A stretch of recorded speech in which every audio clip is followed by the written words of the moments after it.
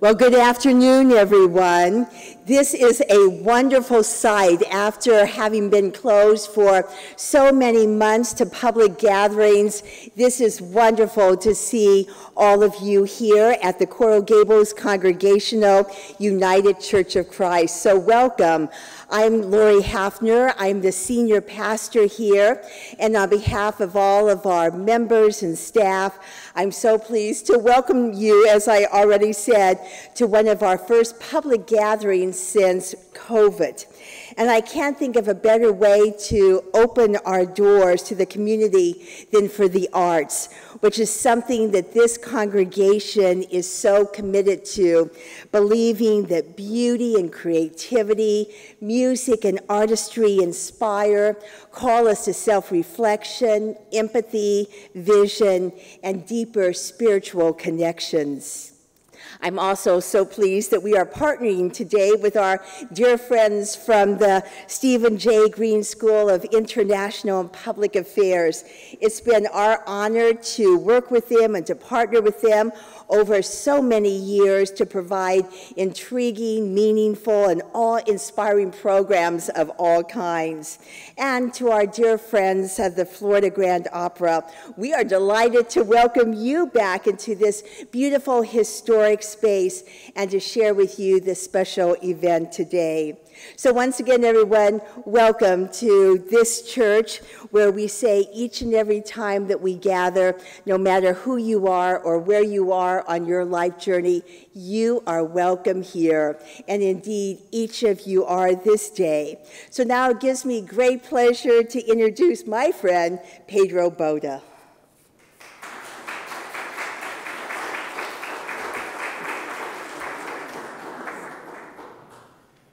Thank you, Pastor Lori. On behalf of the Stephen J. Green School of International and Public Affairs at FIU and our founding dean, Dr. John F. Stack Jr., I want to welcome all of you this afternoon. We are really delighted to be back in this beautiful space after a long hiatus. This is the 5th collaboration between the Green School, the Florida Grand Opera, and Coral Gables Congregational United Church of Christ. We have gathered like this since 2015 to explore powerful universal themes related to the human condition. The Green School is so grateful to have these strong community partnerships that allow us to bring an incredible depth of programming to our community. I want to acknowledge the Ruth K. and Shepherd Broad Distinguished Lecture Series for its generous sponsorship of today's event.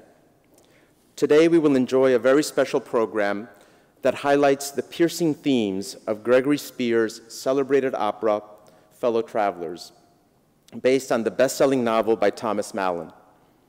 Spoken word set against Spears' powerful music, Destination Retrograde explores the opera's tragic story of a love affair between two young men at the height of the Red and Lavender Scares in the 1950s, while highlighting the underlying and timely topics of disinformation, the relationship between law and morality, and the dangers of a tyranny of the majority. The program, of course, will feature the magnificent voices of Florida Grand Opera artists and the spoken word of FIU scholars, including Ambassador Martin Palosh, director of FIU's Václav Havel Program for Human Rights and Diplomacy, Dr. Ofelia Riqueses, the Havel Program's senior program coordinator, and I must add, the one who did the heavy lifting in pulling this event together. So thank you for that, Ofelia. And my dear friend, Dr. Jesse Abu-Arab, visiting assistant professor with FIU's Center for Women's and Gender Studies. The Green School very recently launched a new and ambitious initiative, LGBTQ+ rights as human rights, to serve as a platform for investigating the status of LGBTQ+ communities around the world. In many countries across the globe, and yes, even here at home, LGBTQ+ individuals face relentless persecution, denigration, and violence. To have agency over one's identity and to be able to self-express, we believe, is a fundamental human right and one that is denied to millions of people, often for political reasons and cultural reasons. We hope that our modest efforts will bring awareness of the plight of these individuals who live in fear of simply being who they are. Now, without further ado, it is my pleasure to introduce my friend and co-partner in this endeavor, Susan Danis, the General Director and the CEO of the Florida Grand Opera. Susan.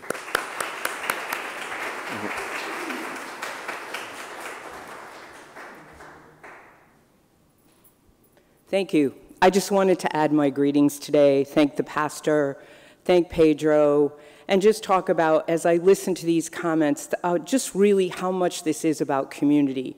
An incredible church that is part of community, an incredible institution of higher learning where on a Sunday afternoon, distinguished professors, incredible singers, and our staffs come together to shed light on this very, very important topic. We've been doing each year as part of our season since 2013, our Made for Miami series, which specifically focuses on one of the, quote, special communities or the important communities in South Florida. We're really, really proud of that, and we're really, really proud of the partnership that we have and also shedding light on this really important topic. So without further ado, and it's great to speak last because everyone else has said everything, I introduce our Director of Artistic Administration for some commentary and introductions, Mitch Rowe.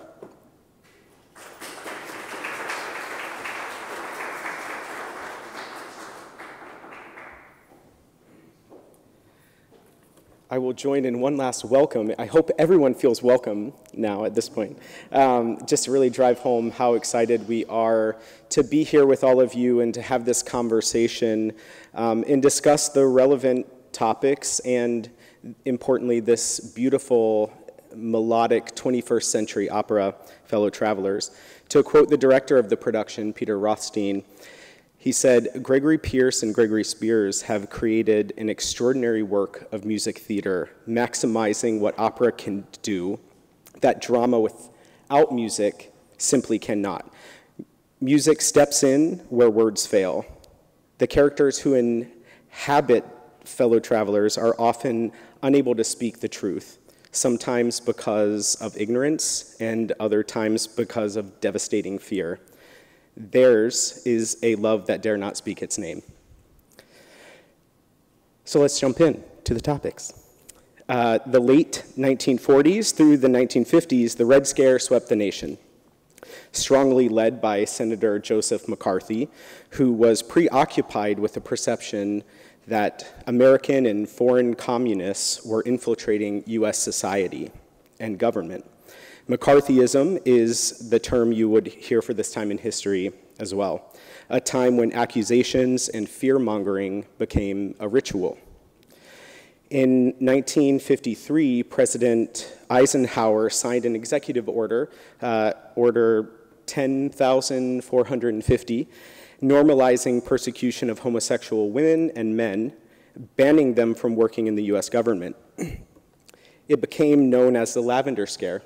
Thousands of women and men working in the United States and abroad lost their government jobs and were publicly outed. As a result, many were stricken of their livelihood. They were ostracized by their families, their communities, and their country. Many of them even took their own lives. So joining us now to speak more on disinformation is Martin Palush.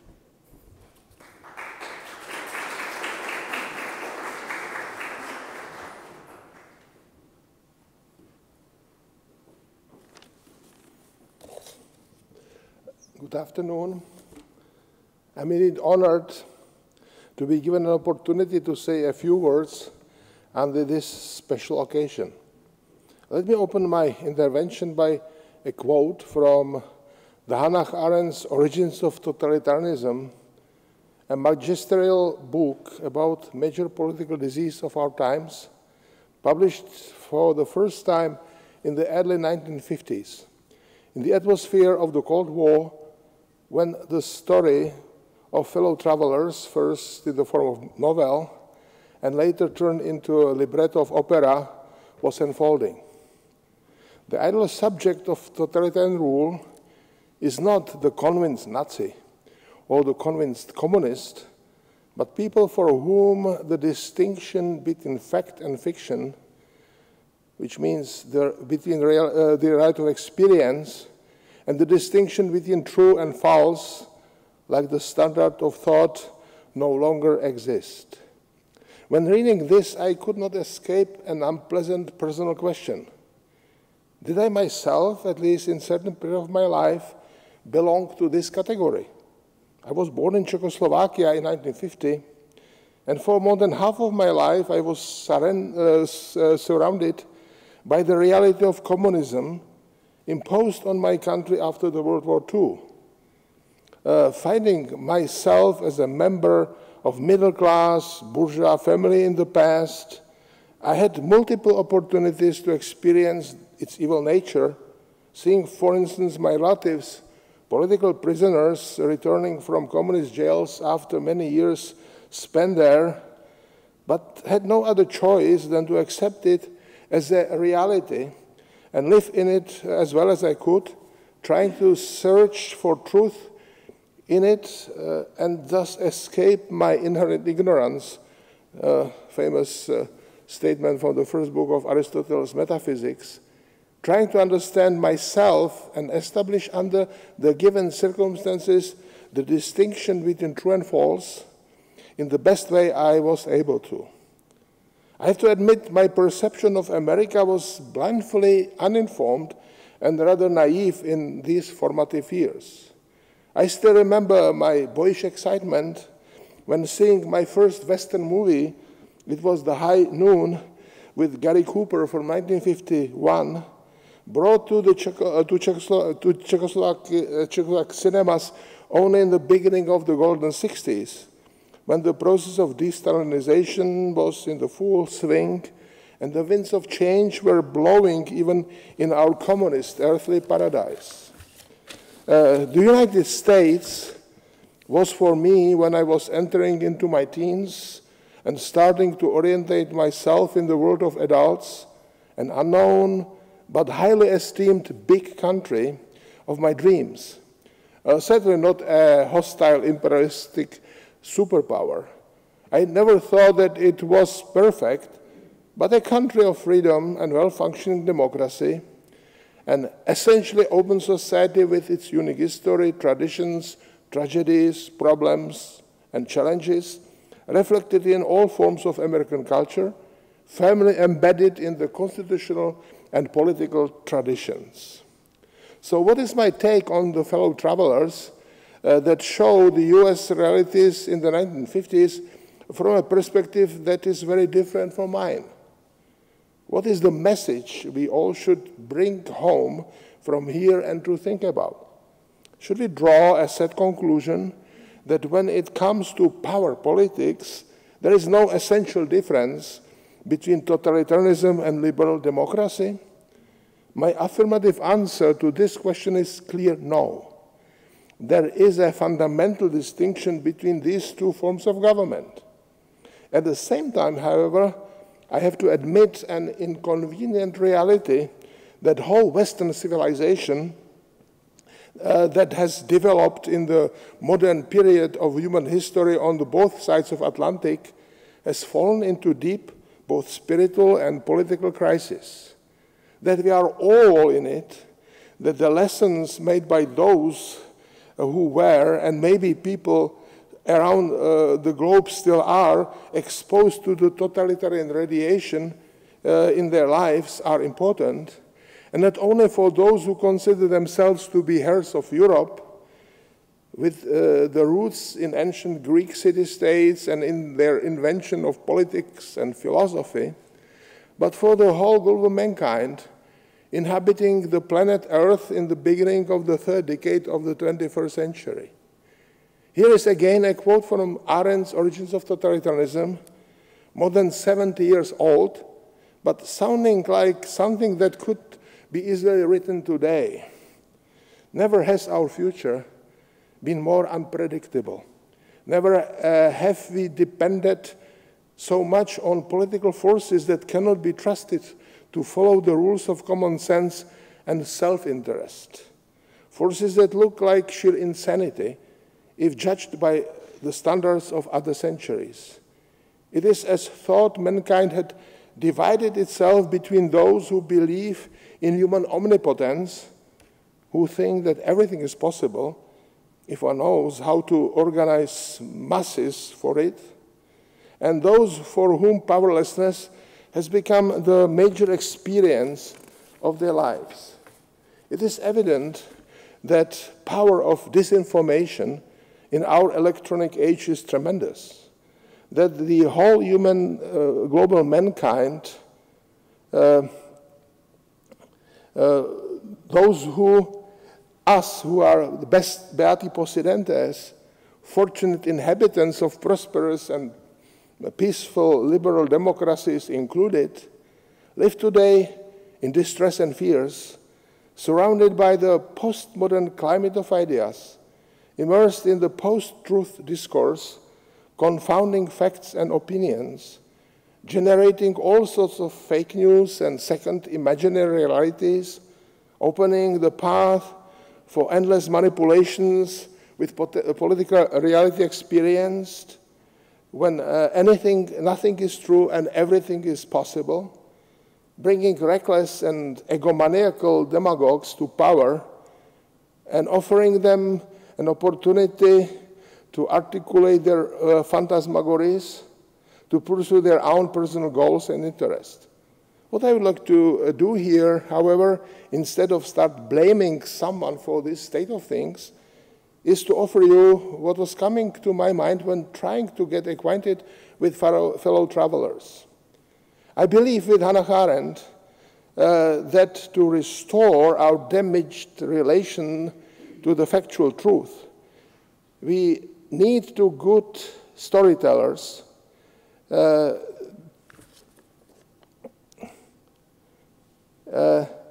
someone who will not feed our anger and deepen our fears, but who can help us to reconcile ourselves with the surrounding reality, who is capable of transforming the given raw material of sheer happenings into a piece of art, a kind of drama with its beginning, its middle, and its end, who is a real poet endowed with the divine capacity to transfigure the moods and movements of heart, and thus to turn, in the Arendt's words, grief to lamentations, jubilations into praise, who is capable of bringing the audience here, right now, and anywhere around the world, with the help of such transfiguration, to the catharsis, cleansing or purging of all emotions that could prevent man from making a sound and balanced judgments, following by prudent and effective actions. Let me conclude by one more, and this time quite lengthy, quote from Hannah Arendt. Persuasion and violence can destroy truth, but they cannot replace it. To look upon politics from the perspective of truth means to take one's stand outside the political realm.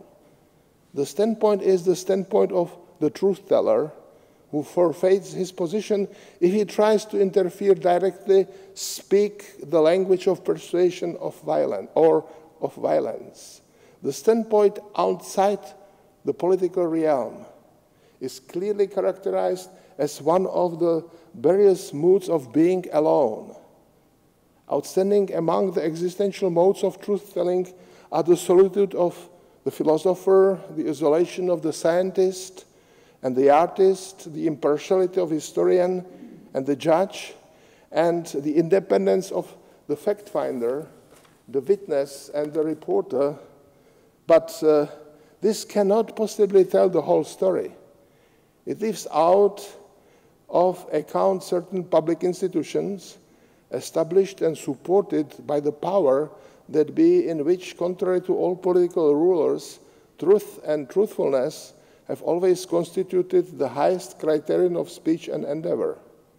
Among these we find notably the judiciary, which either as a branch of government or as a direct administration of justice is carefully protected against social and political power, as well as all institutions of higher learning to which the state entrusts the education of its future citizens.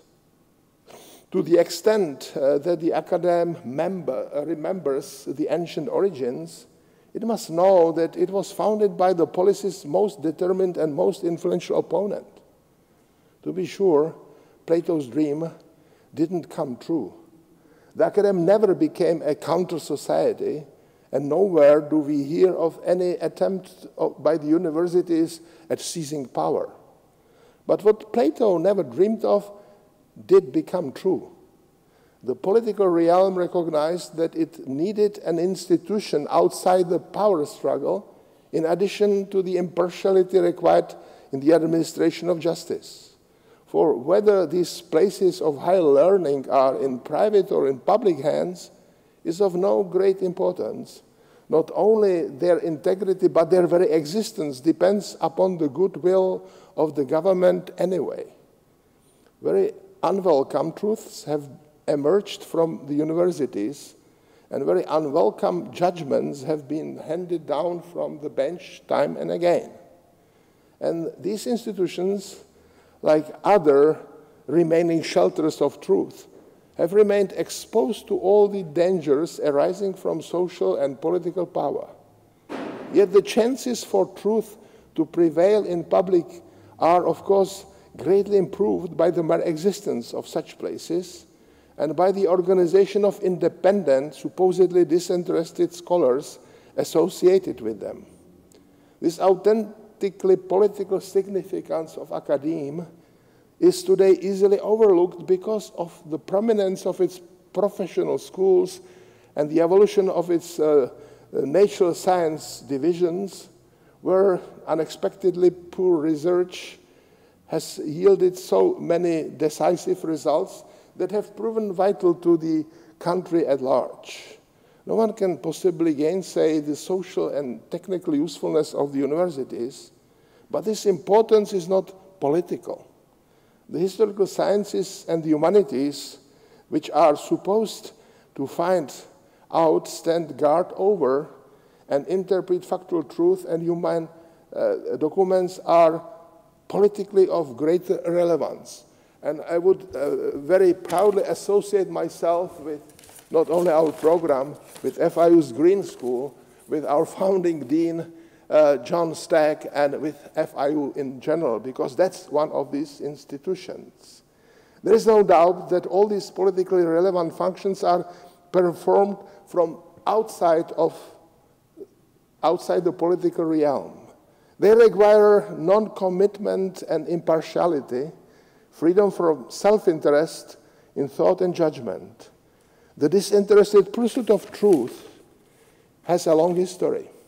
I think it can be traced back to the times before Western politics and philosophy were born or invented, to the moment when Homer chose to sing the deeds of the Trojans no less than those of Achaeans, and to praise the glory of Hector, the foe and the defeated man, no less than the glory of Achilles, the hero of his kinfolk. Homeric impartiality echoes throughout Greek history, and it inspired the first great teller of factual truth, who became the father of history. Herodotus tells us in the very first sentence of his stories that he set out to prevent the great and wondrous deed of Greeks and the barbarians from losing their due meed of glory.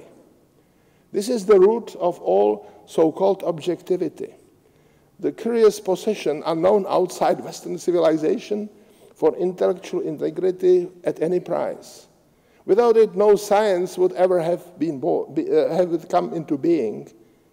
I've spoken here, as thought political realm were no more than a battlefield of partial conflicting interest, where nothing counted but pleasure and profit, partisanship, and the lust for domain. From this perspective, we remain unaware of the actual content of political life, of the joy and gratification that arise out of being in company with our peers, out of acting together and appearing in public, out of inserting ourselves into the world by word and deed, thus acquiring and sustaining our personal identity and beginning something entirely new. However, what I meant to show here is that this whole sphere, its greatness notwithstanding, is limited, that it does not encompass the whole of man's and world's existence. It is limited to those things which man cannot change at will. And it is only by respecting its own borders that this realm, where we are free and act and to change, can remain intact, preserving its integrity and keeping its promises. Conceptually, we may call truth what we cannot change. Metaphorically, it is the ground on which we stand and the sky that stretches above us. Thank you.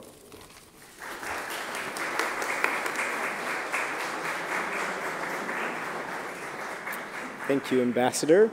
So we'll move on into a little bit of music from the opera. So Fellow Travelers is very much an ensemble piece. Every scene relies on several different characters to tell this story and to move it along.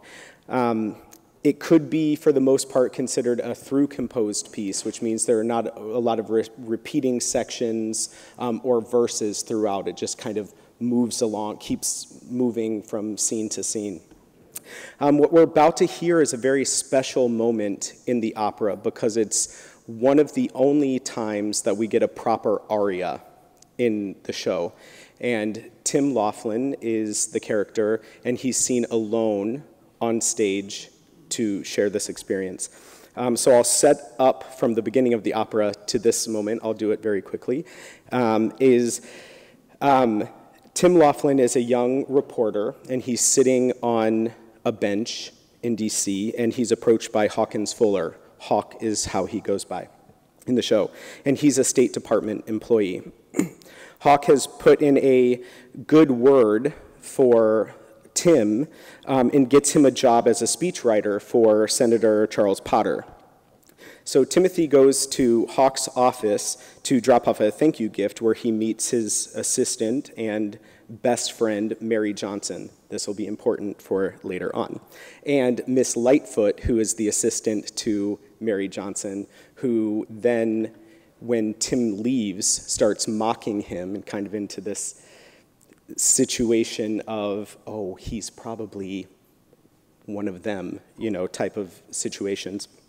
Tim is now, in this scene, in his apartment, and he's making dinner, and Hawk arrives unexpectedly to tell him stories of Bermuda, his favorite place to vacation, and, oh, we should take you there sometime. But he is really there for another reason. He shows up. In this aria, Last Night, reveals Tim in a situation. It's the afterglow of his first same-sex experience.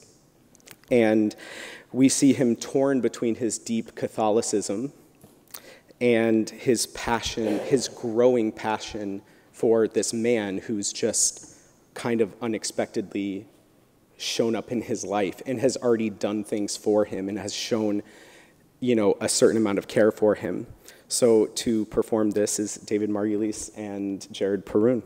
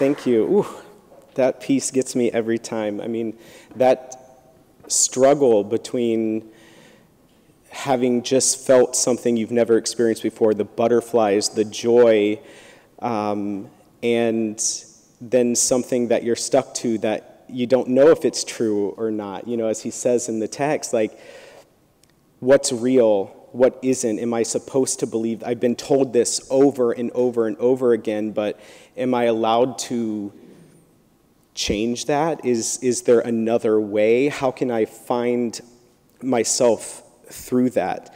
That struggle, I think, is something that we all can relate to on some level in any of our lives.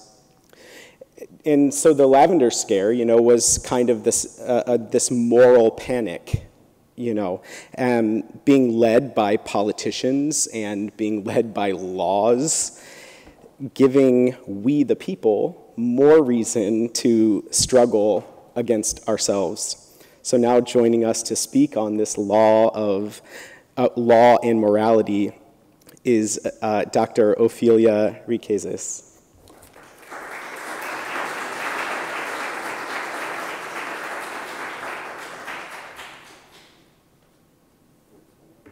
Thank you for the introduction. Well, that is obviously a very tough act to follow. Today I'm going to briefly address the relationship between law and morality.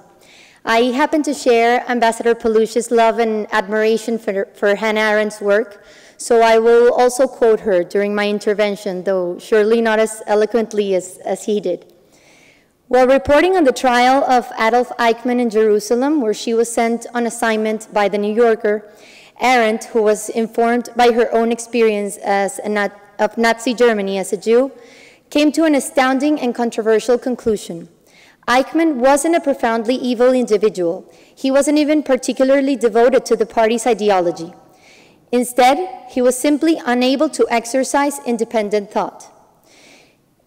In 1971, Arendt would offer a concrete definition of what she called the banality of evil.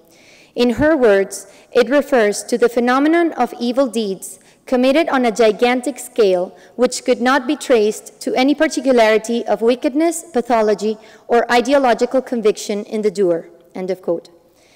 Through her work, Arendt warns against the dangers inherent to blind obedience in general and defends the human capacity for exercising independent judgment, even in the most extreme of circumstances of which she was a direct witness. The third trial of the 12 that were held in Nuremberg after the end of World War II was known as a judge's trial. The defendants were German jurists and lawyers accused by the tribunal of, quote, judicial murder and other atrocities which they committed by destroying law and justice in Germany, and then utilizing the emptied forms of legal process for the persecution, enslavement, and extermination on a large scale, end of quote. All of the defendants pled not guilty. Although all Nuremberg trials were permeated by this debate, perhaps it is the judge's trial which more clearly underlines the question of compliance in the face of injustice. Should an individual be held responsible for enforcing or complying with binding laws if their content is unjust? Can a person be reasonably expected or even obliged to exercise independent judgment when, as Arendt pointed out, evil ceases to be a temptation and becomes a norm? While Eichmann was a law-abiding citizen during the Third Reich, he played a pivotal role in the Nazis' final solution. And while the defendants in the judge's trial claimed protection under the principle of nullum crimen sine lege, meaning their actions were not criminal under domestic law at the time they were committed, the tribunal rejected the notion that such a defense could exempt the wrongdoers from responsibility for participating in a, quote, nationally organized system of injustice and persecution that was shocking to the moral sense of mankind, end of quote.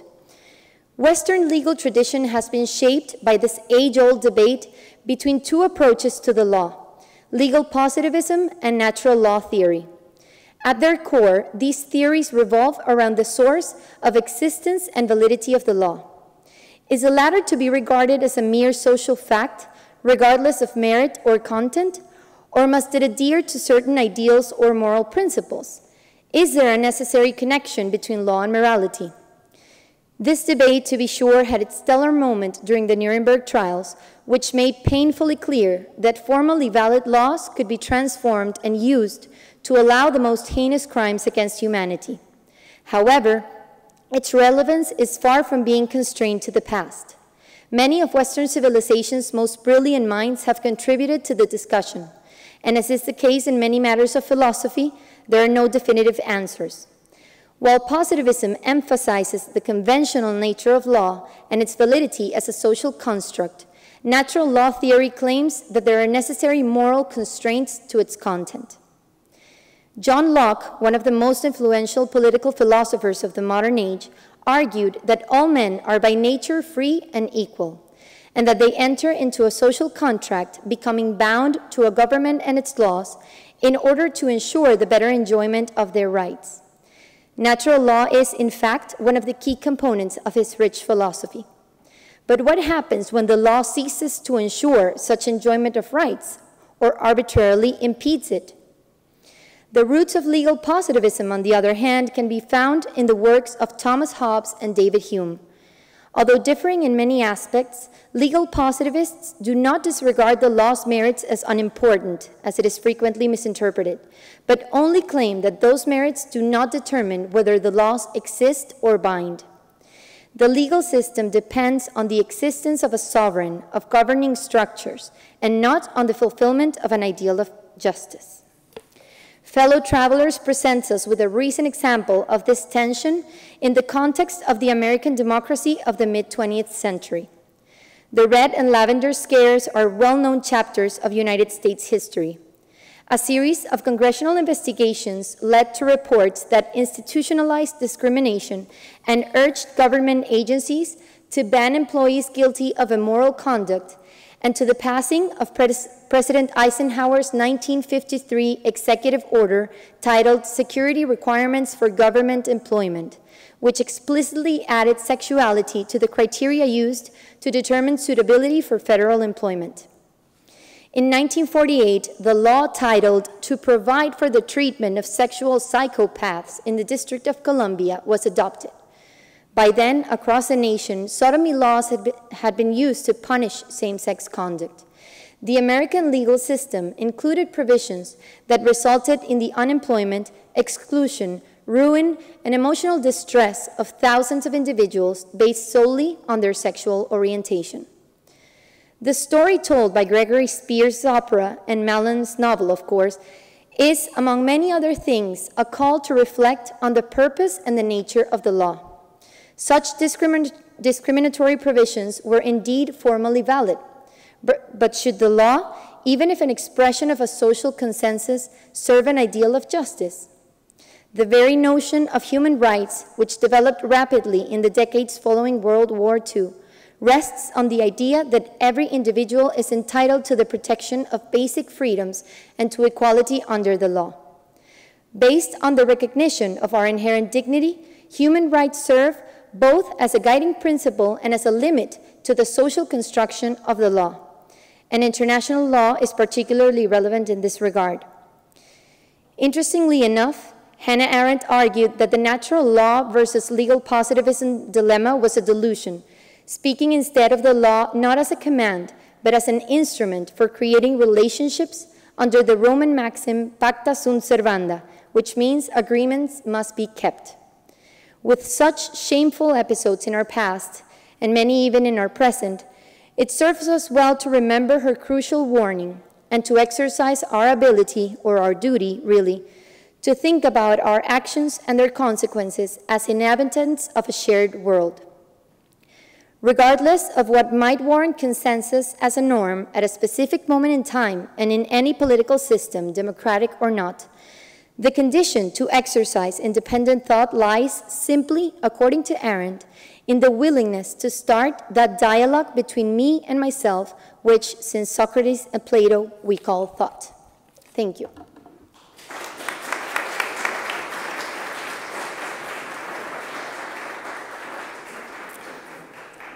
So interesting how, going off script now, I guess, is laws. We have morality in the way we were raised and the way that we're taught, but laws kind of make us think that. Like, when do we get to think freely? When do, at what point what is law and morality? Anyway, I'll go on forever, so I won't. Picking up from the opera, Mary Johnson, who I mentioned earlier, is Hawk's assistant and best friend. She invites Tim over to her place to warn Tim about Hawk's nature. She says, "There are times that I wish I didn't know him well." And as I was driving over here, I was listening to this today, and you'll hear in the music a lot of, high notes and some really fast flourishes in the voice. And I was thinking about that, kind of, what was the composer thinking? Is this her crying out? And then I thought, there are situations where I think that Mary, we see her at one point probably was in love with Hawk herself, and was his assistant and fallen in love with this person, and then comes to find out that it's never going to happen for her. She's never going to get to have him in that capacity. And while she still loves him and cares about him, perhaps, this is my own thinking of it, is that perhaps some of this is like that screaming out to Tim, like there's jealousy maybe of Tim, that he's got to share this emotional connection, this physical connection with Hawk that she'll never get to have. And sometimes she just wishes that it didn't happen. Like, I wish he was just my boss, and I wish he was just my friend. And so you'll hear some of that, and I think that is kind of important to say also in those situations.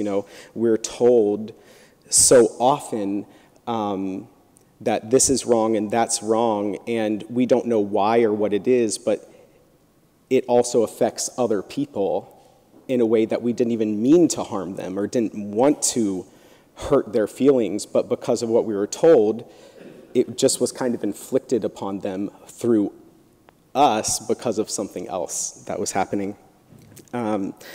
So in this, she goes on further in this scene. So the scene, there are actually three people. There's Mary Johnson, there's Tim, and Hawk comes into the scene as well. And she goes on to tell Tim that she's pregnant from a one-night stand. So now her whole life is changed, because now she's also being faced with this, I'm going to be ostracized. She's always been accepted. Everything's been up and up for her. But now all of a sudden, her family could leave her in the dark. Her community could leave her in the dark because she's pregnant from this one-night stand. So she shares this concern with Tim. But I think, some of it is her concern for herself and how she'll be treated in her current situation. So to share this little excerpt called I Worry from the opera's Laura Leon and Jared Perrin.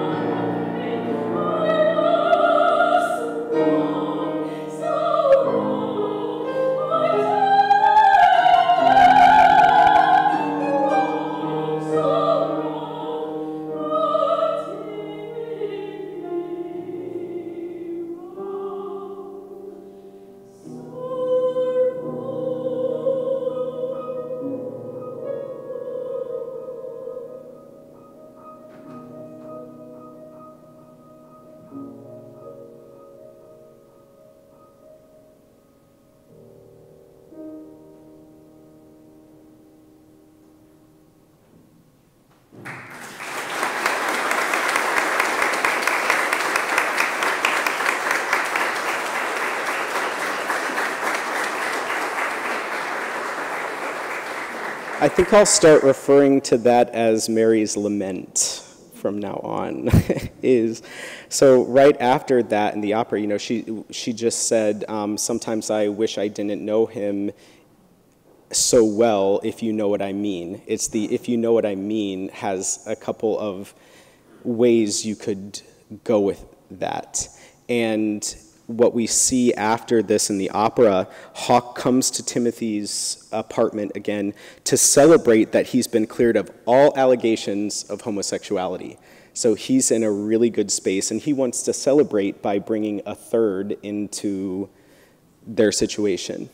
And Timothy is shocked and does not want this for himself, for his life. And there's another part of this, if you know what I mean. This is a side of Hawk that Mary has seen and knows well.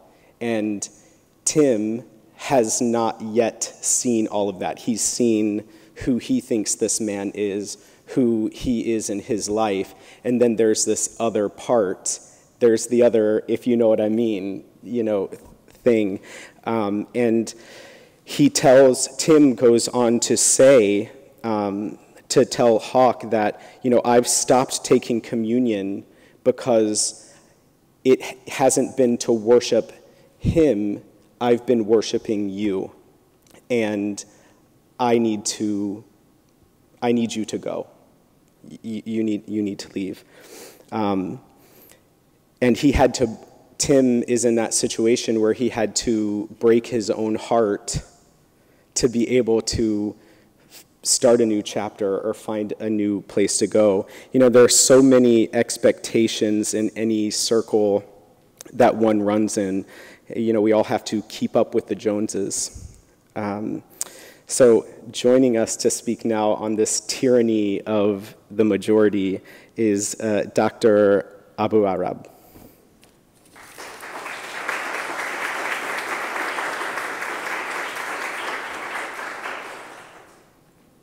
Thank you for inviting me for this wonderful event. So deep, so powerful. I really appreciate it. Again, you see a lot of emotions, and you see, you know, a story moving on from, you know, the systems of oppression to laws and states, and then now getting to the tyranny of the majority within, you know, society. So again, building off of the story, John Stuart Mill's moral and political theory of liberty and representation warns against these systems of oppression that happen within democracies if they're not checked well, right?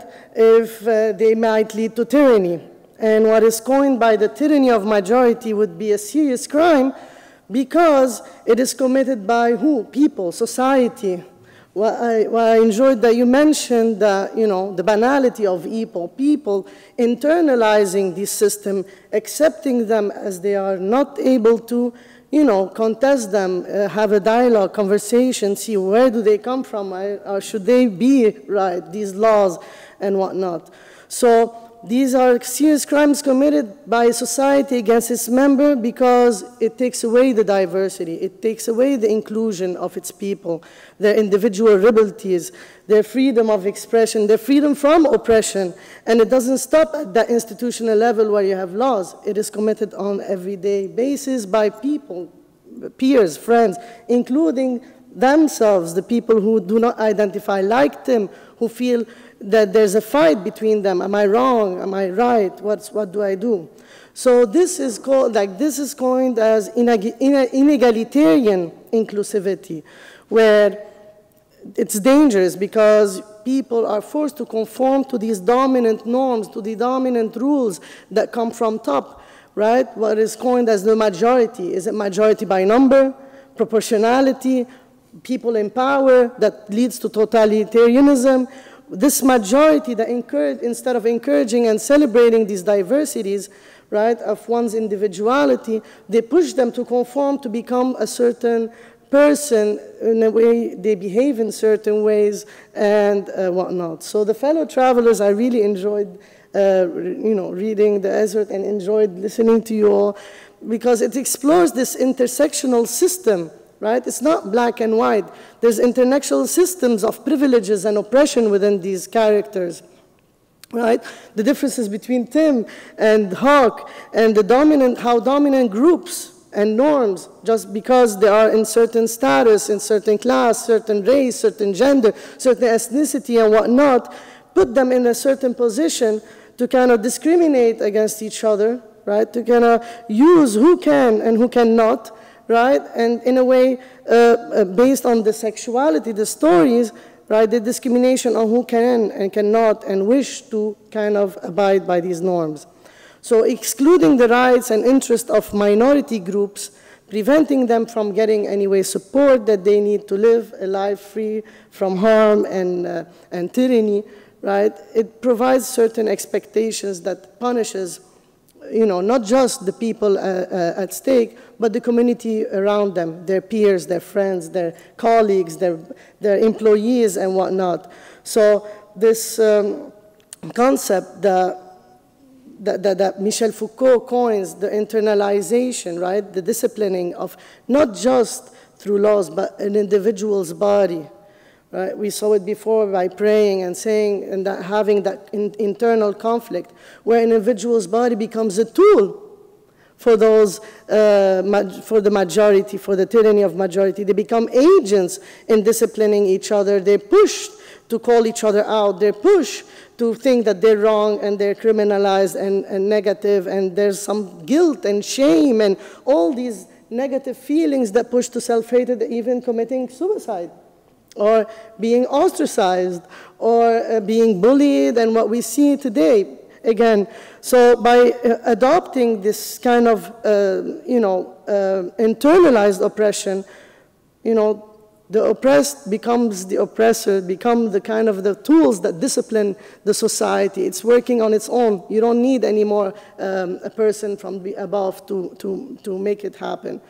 The negative stereotypes that kind of internalized within, this toxic masculinity that we see until today, that kind of affect what is normal, what is normalized, how violence can, how people can get away with certain types of violence.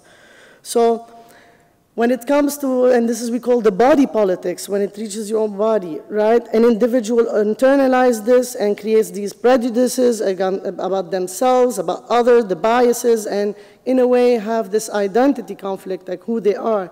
So their agency to resist these laws is diminished, and their feeling of criminality as they're doing something wrong is heightened. So again, their queerness is ostracized. And my colleague mentioned before the Sex Perversion Elimination Act that literally one says, one pansy can pollute an entire government office, for they are sinful, perverted, lacking moral and mental strength, the justification that have been used.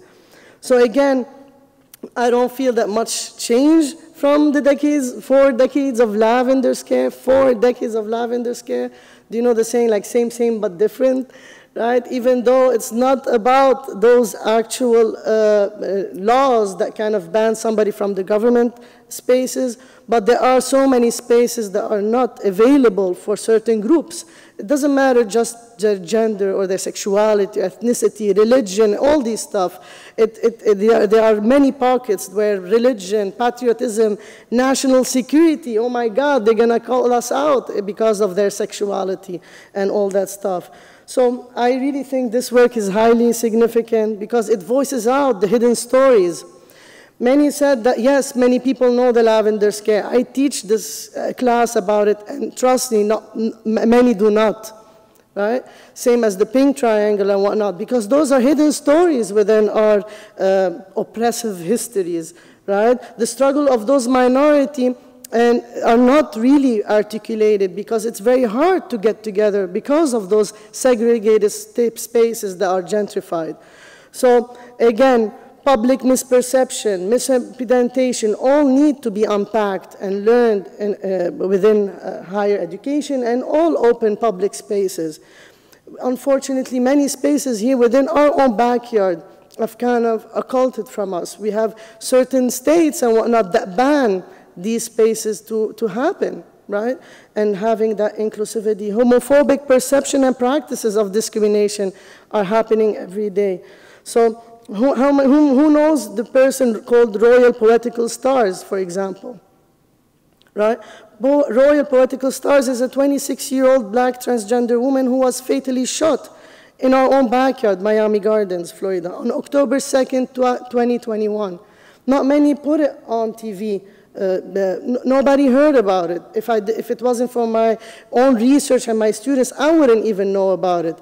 And Royal Stars is one of 40 people that were killed in 2021. Again, numbers and stories are highly, misled because of the media and the report. Again, often these deaths not only get unreported, but also misreported. In the case of Royal Stars, she changed her name legally, but still, when the police did their report, they misgendered her, right? So again, these intersectional layers of oppression, we need to pay attention. Because of Royal Stars, the gender, ethnicity, sexuality, all these stuff, they were put in that position, while others, because of toxic masculinity, heterosexual, heteronationalism, and all that stuff, are more highlighted. So I want to end it with John Stuart Mill, who was a pioneer in the 1800s, when women were actually property, he was pushing for, you know what, inclusivity and diversity is not just because I want to be nice to somebody, but that majority, which is not by numbers, will be hurting itself, its own people, its own families, because those people are part of your community, and you need to celebrate their individuality. So in John Stuart Mill's words, so long as the right of the strong to power over the weak rules in the very heart of the society, the attempt to make equal right of the weak the principle of its outward action will always be an uphill struggle. Thank you.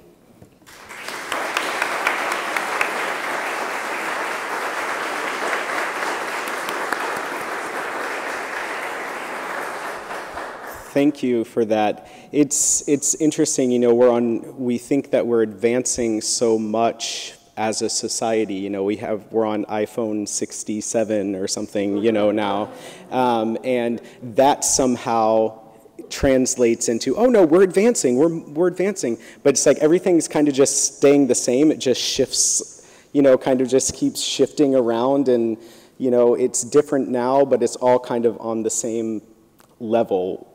And this opera is like an onion. There are so many layers to peel back about who we are, where we are, and so we're really excited to present that. Thank you to all of our speakers today. We really appreciate it to help show that, improve how important it is. We really thank you for that.